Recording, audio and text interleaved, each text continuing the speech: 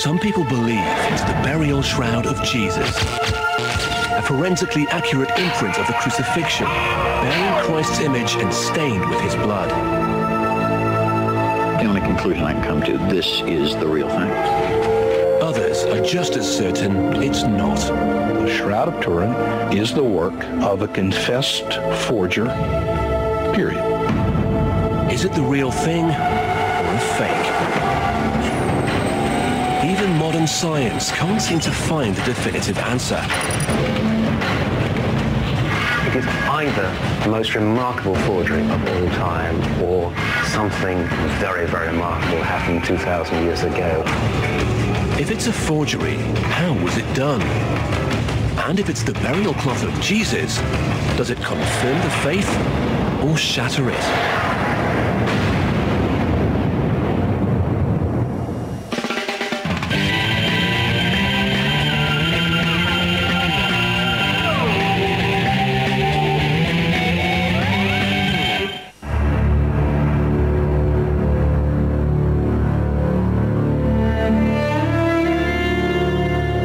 One of Christendom's most precious relics.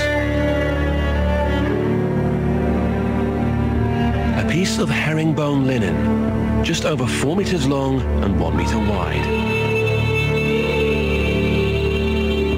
The cloth isn't pretty to look at. It's been scarred, burned, stained and patched. But what makes it unusual is the image it bears on its surface. It's a shadow so faint it seems to disappear when you approach. But if you look at it from a distance, you can make out the ghostly silhouette of a man, seen from both the front. The actual burial shroud of Jesus, or is it a fake? Every responsible and legitimate scientist who knows anything about the shroud accepts it as an artistic representation made during the 14th century. It is just out of character with any art that one finds from Middle Ages, Renaissance, anything like that. The shroud first came to light in the mid-14th century when it showed up at a small church in the French town of Liray. If anyone knew where it came from, they never admitted it. New churches were actually, by canonical law, required at some point to have relics. So we see entire churches being built to house a crown of thorns or a holy shroud. Like the cross and the crown of thorns, Jesus' burial shroud was a familiar artifact to medieval Christians. All 4 Gospels mention it.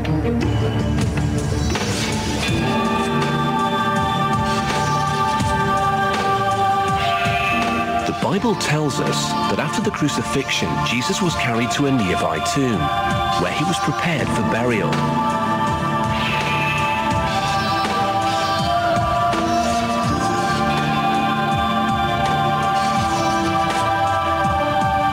We're told this was done according to Jewish custom, but the Bible doesn't say what that custom was, except that Jesus was covered with a linen cloth.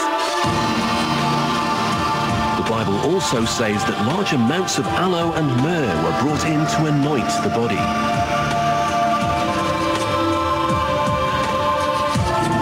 Then, 2 days after the crucifixion, came the transforming event that launched a new religion.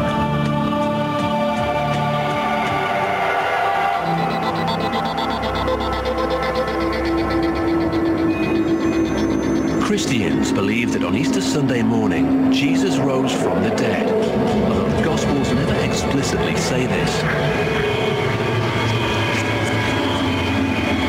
They just tell us that the tomb was left empty except for 1 or more pieces of linen. Is it possible that the resurrection somehow produced an imprint on the burial cloth?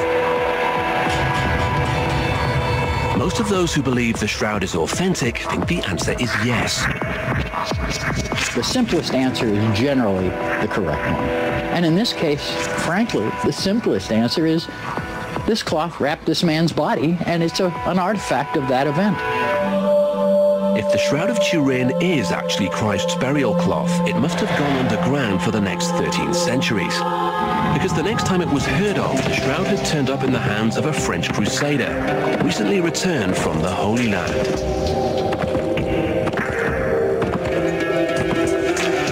His family later gave it to the church in Lorraine, and the shroud's celebrity status took from there. Pilgrims flocked to Lorraine to gaze upon the mysterious image in amazement. Eventually, the shroud became so popular, it had to go on tour. At each stop, local clerics would hold it aloft to reverent crowds. Medieval artists who saw the shroud tried to copy it, with very limited success. But not everyone at the time was convinced the shroud was genuine. Even a local bishop was skeptical, according to something called the Darcy Memorandum. The bishop's report to Pope Clement, dated 1389, tells about his predecessor having found the artist who had painted it, and that the forger was found and confessed. But this incident in the shroud's history may have been a simple matter of ecclesiastical envy. It seems to be a case of a bishop coming across this extraordinary relic and saying, this cannot be authentic, only the highest princes own something like this, and so it's got to be a forgery. In any case, that's where the matter ended. The forger was never named, and there was no explanation as to how he'd achieved his stunning results.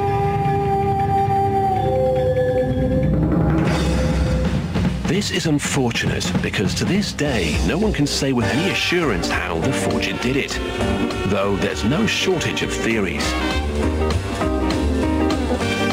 Depending on which skeptic you talk to, the forger may have achieved his results by painting, either on linen or glass.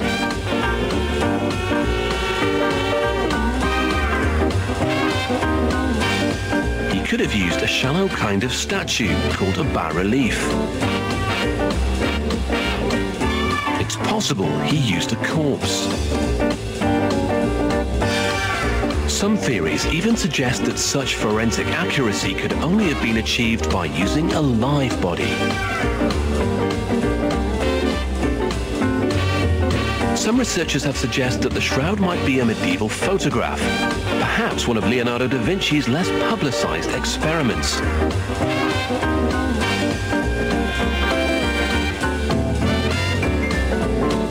And that brings us to one of the shroud's many unusual qualities. Something happens when you take a picture of it. The first person to notice this phenomenon was an Italian lawyer named Secondo. It looks like a white-haired and white-bearded old man. Well, was Jesus an albino? Was he a white-bearded old guy? No. In the enhanced image, shroud believers saw a host of telltale signs. The bruise under the eye, dumbbell-shaped marks on the back and legs,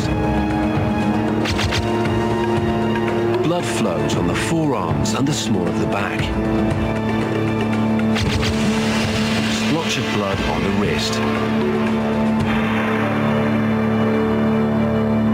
34 years later, more pictures were taken during the Shroud's popular exhibition in 1931.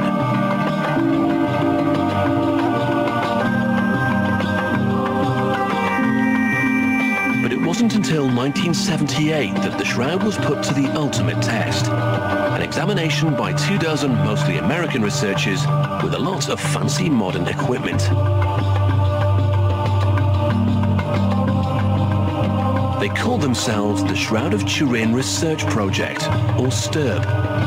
They would have the Shroud for 5 straight days to take their measurements and run their tests. Their task was to work out definitively how the image was formed. The Stirp team gathered in Turin in October 1978. Barry Schwartz was the group's official photographer. When I was first asked to be a member of this team, my first response was, but I'm Jewish. Aside from the image, the most obvious marks on the shroud were a series of burns and patches, the result of a church fire in 1532.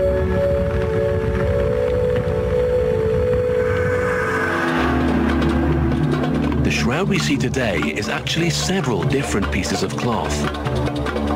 There's the original image-bearing linen shroud,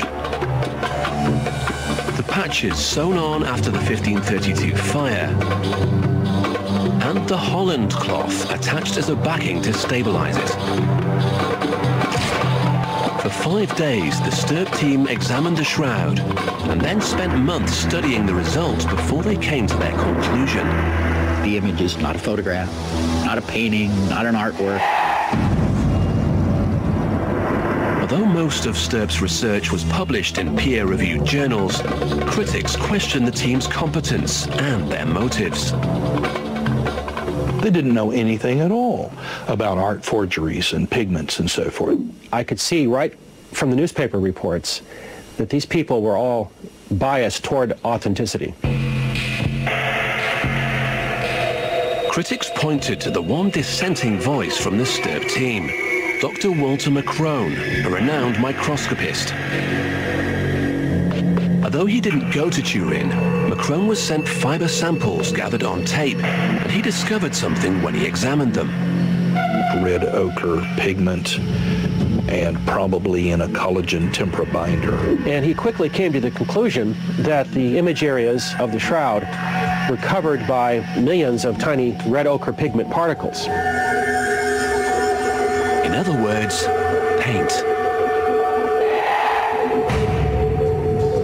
McCrone concluded that the shroud was simply a medieval painting, probably done freehand. But shroud believers think McCrone was mistaken. There's no paint or pigment in the areas of the image. The image is only on the surface of the fibrils, and it does not go very deep into the cloth. Shroud believers also claim that whatever small amount of paint there is on the shroud probably got there as the result of an accepted practice when creating replicas, using a bas-relief along with a kind of drape and daub method of applying pigment. I would take a bas-relief, mold wet cloth to it, and then you take a dauber and some powdered pigment and rub it like you would rub a gravestone.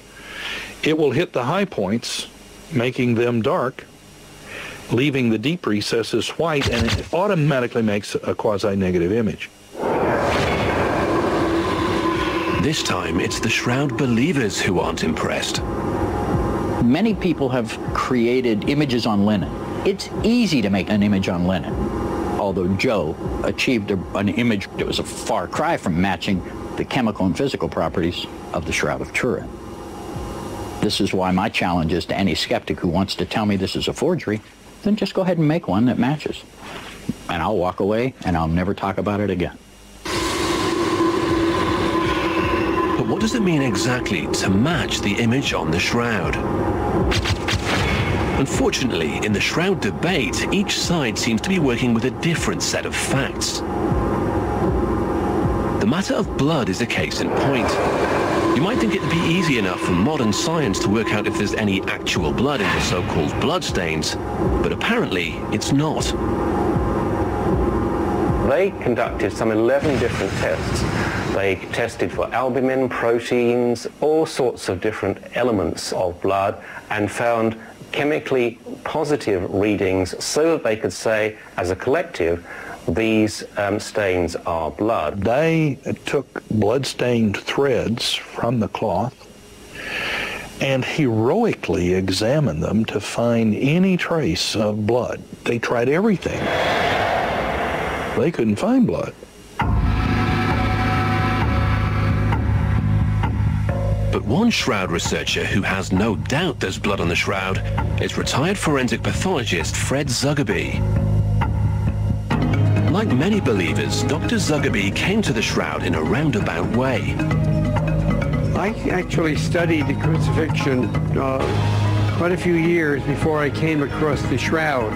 And I was really amazed at the information that the shroud was able to give in confirming much of what I had studied. Zuckerby decided to approach the shroud as he would any other crime scene photo and ask what it revealed about the victim.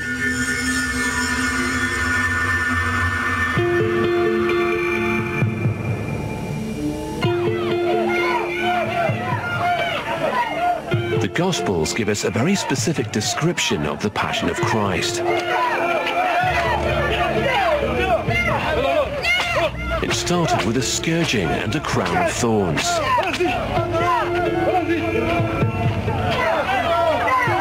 Then came the climb to Golgotha, carrying a cross.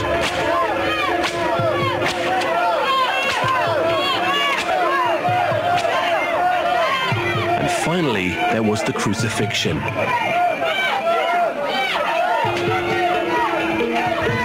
These basic facts would have been available to anyone living in the Middle Ages. But there are some noticeable differences between the ways medieval artists portrayed Christ's passion and the way the shroud seems to. Medieval paintings usually show Christ being scourged with a cotton whip. But to Zuckerby, the shroud reveals that Jesus was beaten with a special kind of Roman whip called a flagrum. The usual flagrum had 3 leather thongs. This is sort of a makeup of it. It was probably much sturdier than this, with dumbbell bits of metal at each end. There are over 120 of these dumbbell-shaped marks on the man of the shroud, about right for the biblical count of 39 lashes. There's also a crucifixion anomaly. In medieval art, Jesus is always shown with nails driven through the palms of his hands. But the shroud seems to put them where today we think they belong, in the wrist, close to the median nerve. To Zuckerby, this explains why there's no sign of the man's thumbs on the shroud. The reason that you don't see the thumbs on the hand is because when the median nerve is hit, a branching of that nerve, very, very accurate for considering position, movements, and everything else. Fred Zuckerby and others are right in claiming that the image on the Shroud of Turin is a forensically and historically accurate depiction of a Roman crucifixion. And the skeptics are also right that the shroud is a forgery. Then an obvious question arises. How did the forger know things that other medieval artists apparently didn't know? Apparently, this artist had studied Roman methods of torture and execution. And I believe that this artist had actually been to the Holy Land on the Crusades. He also probably studied crucifixion techniques. Nails in the wrists and so on. The corpse would then have been powdered with something capable of making an image. No one knows what that might have been, but finely ground hematite and rust have been suggested as possibilities. A variant on this scenario is the use of a live body to start with. The unfortunate model would have undergone an actual scourging and crucifixion, creating wounds and blood flows that were even more accurate and realistic. Then there's the bas-relief method, favored by many skeptics. You would moisten a piece of linen, push it on the bas-relief, fold it into all the depressions, and then using a dauber and just daubing it onto the linen, pressed onto the bas-relief. The quality of such a bas-relief rubbing is evidently quite high. One of my fakes was once put out by the Associated Press at Easter time as the Shroud of Turin. Privately chuckled over it. They look very much the same. Getting it to look right is one thing. Getting it to be right, chemistry, physics-wise, is a whole separate issue. And to date, 29 years, no one has even come close. Finally, it's been suggested that if a medieval forger wanted to achieve a quasi-photographic quality for his relic, he might have worked out a way to make a quasi-photograph.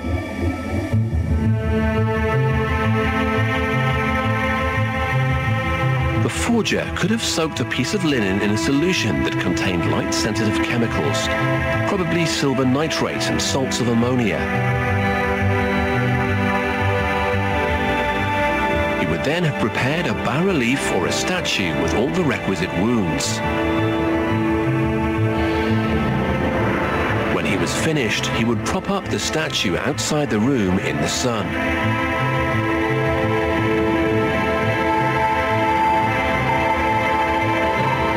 Chemically prepared linen could then have been framed directly opposite the statue and an intervening wall with a small hole drilled through it. What would happen next would be 20th century magic in a 14th century studio. This primitive photographic device is known as a camera obscura, camera from the Latin word for room.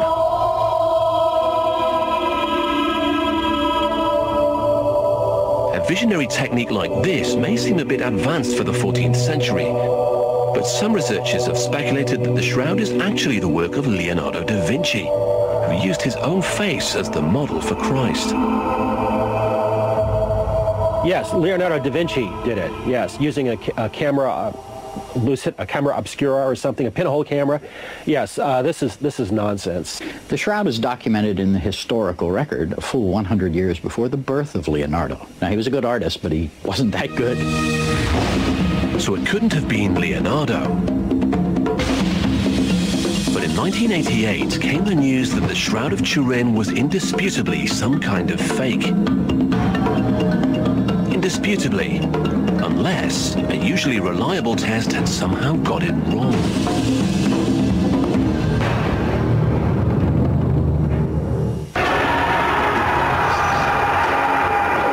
A chance find. A sensational claim. In an apparently straightforward procedure, the tiny strip was divided up into 3 pieces. These were put into small metal canisters and sent along with some control samples to 3 independent laboratories. The objective was to determine the age of the shroud with a carbon-14 test.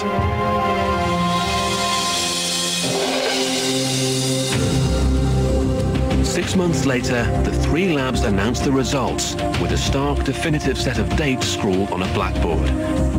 The flax fibers from the shroud had grown during a 130-year period right in the middle of the Middle Ages. The debate was over. The Shroud of Turin was a fake.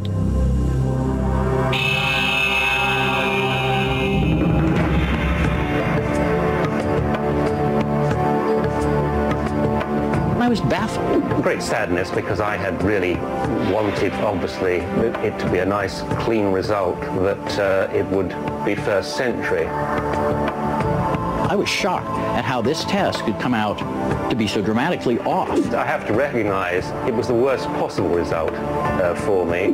It's as if the world threw away all the good information and kept this one test and threw away the 99. But there was one piece of evidence that gave Shroud believers a tiny ray of hope that the carbon-14 date was off, even if only marginally. It came in the form of something called the Hungarian Prayer Codex. This was a manuscript illustrating the burial of Christ, who was being wrapped in a long piece of cloth. Two things are interesting about the Prayer Codex: the cloth and the dates the codex was illustrated. The carbon dating said that the earliest possible date for the shroud was 1260. Hungarian Prayer manuscript was illuminated in 1190, some 70 years earlier. The artist who illustrated the Prayer manuscript gave Christ's burial cloth 2 distinctive features: a rare herringbone weave and 4 holes forming the rough shape of the letter L. The Shroud of Turin has the same 2 features. This suggests that whoever illustrated the Pray manuscript was familiar with the shroud. Nearly a century before the C14 test said it was created by a medieval forger. So right off the bat, that sort of disputes the carbon date. Perhaps, but probably not by 14th centuries. It's also possible that the forger had seen the Pray Codex in Hungary, maybe on his way back from the... and also quite loosely. The experimental cloth is put in a jar with an inch of water at the bottom and tilted slightly.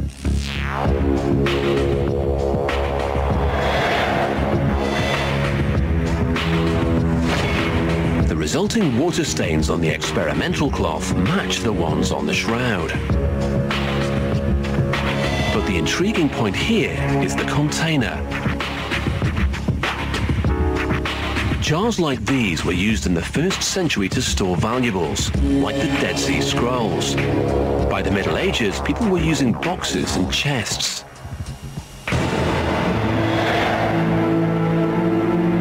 Other features that believers say point towards the shroud's authenticity include the footprint that contains particles of dirt and limestone, consistent with Jerusalem. The shroud's very rare stitching style, unknown in the Middle Ages, but used in Judea in the 1st century. And the fact that the linen was woven on an oversized loom, common in the Middle East during the 1st century, but rare in France during the Middle Ages. For shroud believers, all these anomalies offered interesting lines of research. But if the carbon dating was correct, they were also irrelevant. The question had to be asked, was it possible that carbon dating was wrong? I predicted, after the date was revealed, that it wouldn't be long before they came up for ways to say that the date was incorrect. And sure enough, there have been literally dozens of ways suggested why this radiocarbon date cannot possibly be true. The debate over what might or might not have gone wrong with the C14 tests is intensely technical and won't be over anytime soon. But there's yet another possibility, one proposed by 2 German writers in a controversial book. They think the carbon-14 tests were accurate, but they have nothing at all to do with the Shroud of Turin. He thinks these blood flows are a telltale forensic sign of Jesus' true condition after the crucifixion.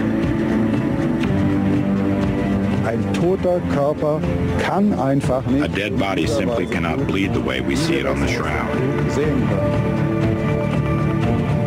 Kirsten believes that when Jesus was taken off the cross and carried to the nearby tomb, he was still alive, and that the cloth he was wrapped in provides irrefutable forensic proof.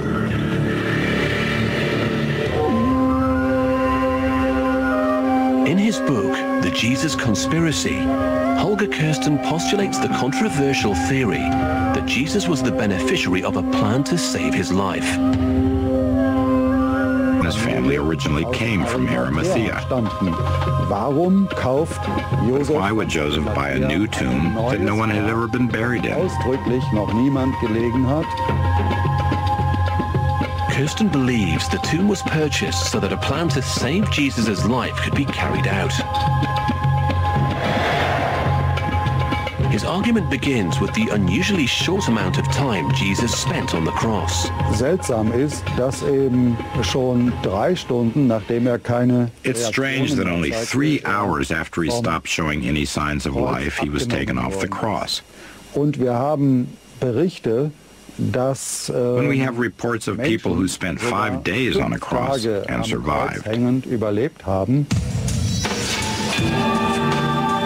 The Gospels report that Jesus resigned his spirit immediately after a sponge soaked in something bitter, usually mistranslated as vinegar, was passed to his lips.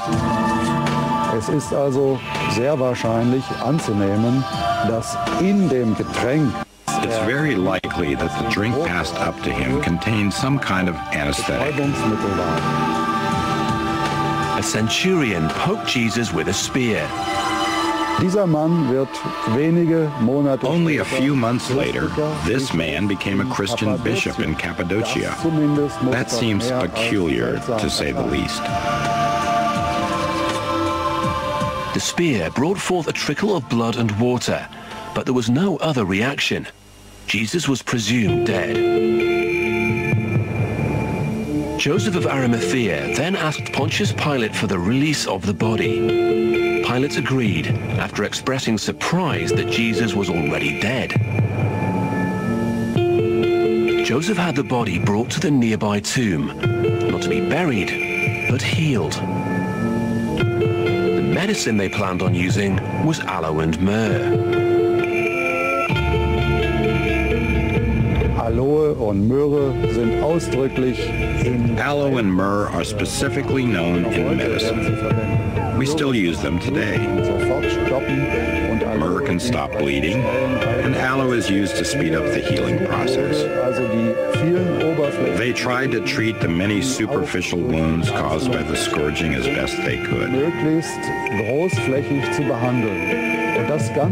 The entire body was then covered with a fine linen cloth in order to deter contaminants and maybe insects or flies from the outside. Everything was done to assure his survival. Kirsten believes that the myrrh, combined with the heat from Jesus' feverish body, produced the image. Experimente haben gezeigt, dass diese Myrrhe tatsächlich in der Lage ist. Experiments show that myrrh can, in fact, create the sepia-colored picture or image on the cloth without having to add any miracles or attempts at supernatural explanations. Der Körper aber sich offensichtlich in einem Koma-ähnlichen. Because the body was obviously in a comatose state, we can assume that it lay motionless for 12 or maybe even 24 hours beneath the cloth.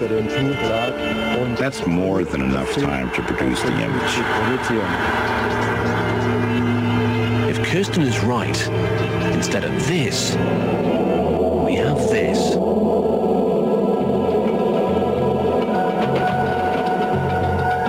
The only information the Gospels provide is that when the tomb was checked on Sunday morning, it was empty, except for some linen.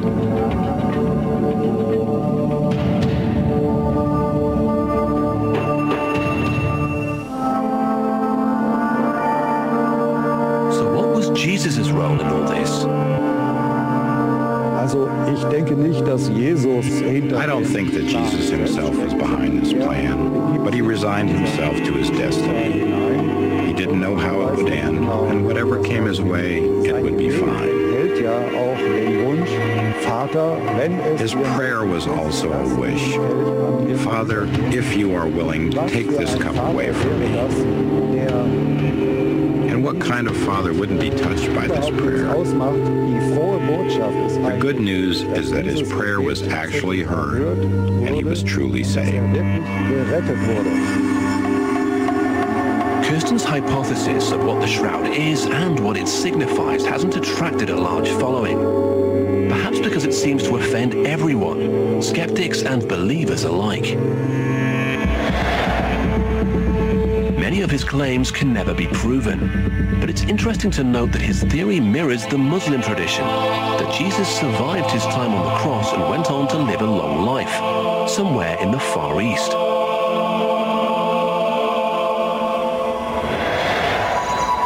As for what happened to the piece of linen cloth and its ghostly image, most of those who believe the shroud is authentic think it was saved, hidden, and handed down over the centuries. Along the way, it was seen by artists and became the model for all subsequent portraits of Christ. A man with long dark hair and a forked beard, the same image we see on the shroud.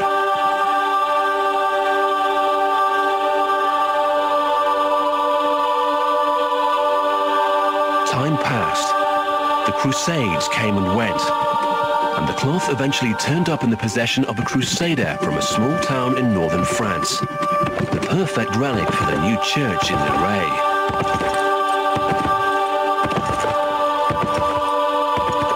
Unless, of course, the shroud is a forgery, and some anonymous craftsman toiling away in the Middle Ages took Gothic art in a whole new direction, with a technique so subtle it still perplexes us today, despite all our scientific tools.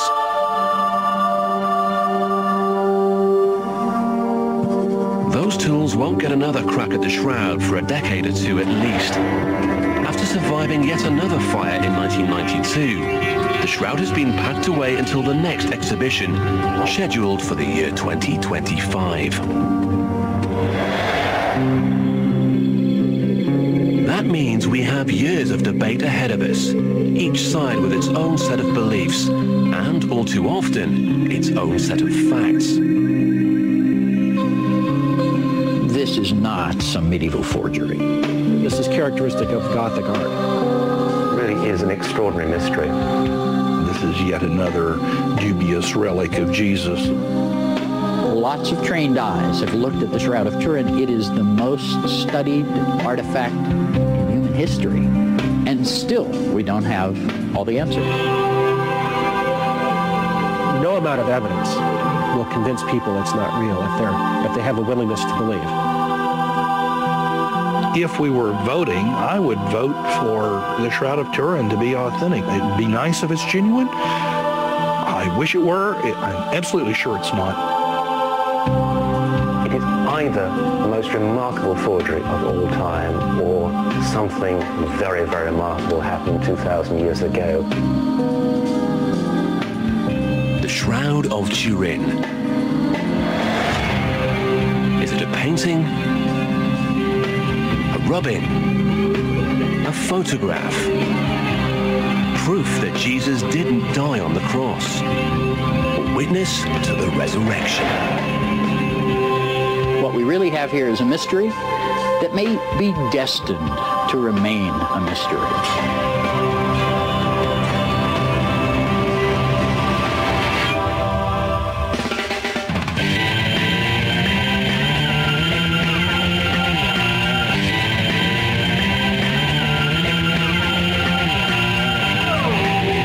Shatter it.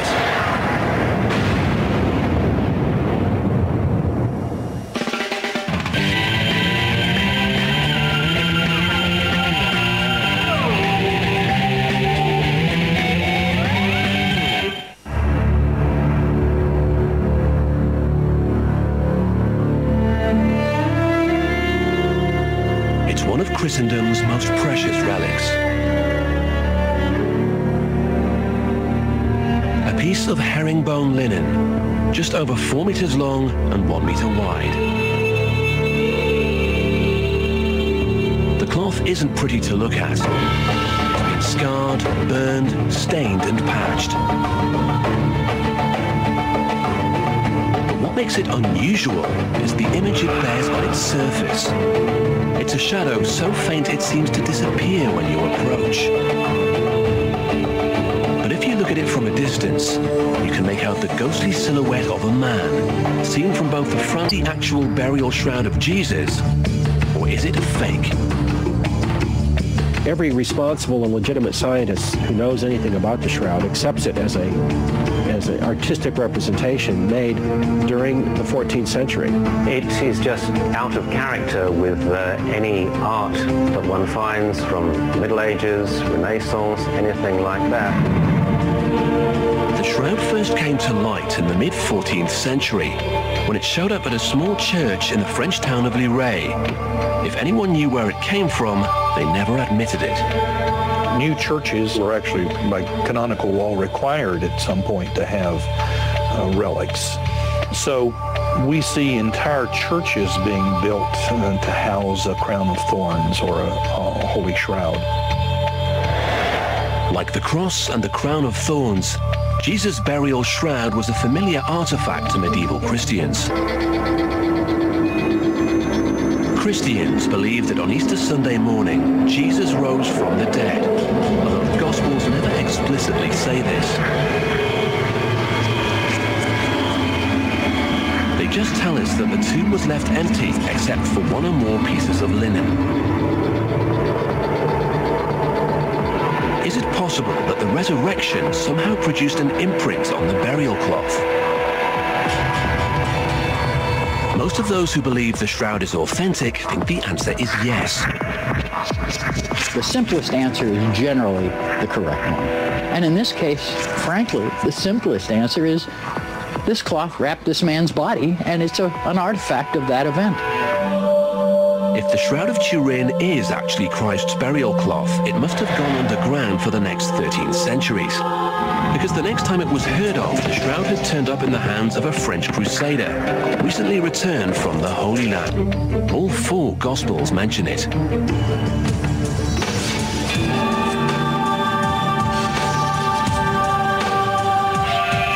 The Bible tells us that after the crucifixion, Jesus was carried to a nearby tomb, where he was prepared for burial.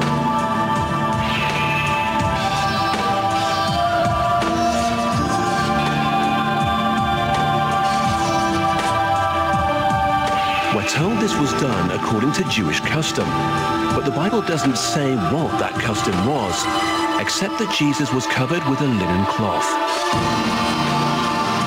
The Bible also says that large amounts of aloe and myrrh were brought in to anoint the body.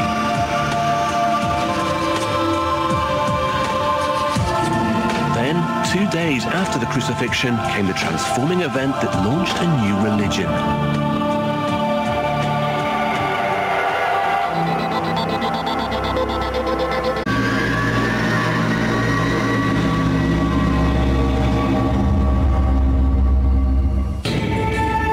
Some people believe it's the burial shroud of Jesus, a forensically accurate imprint of the crucifixion, bearing Christ's image and stained with his blood. The only conclusion I can come to, this is the real thing.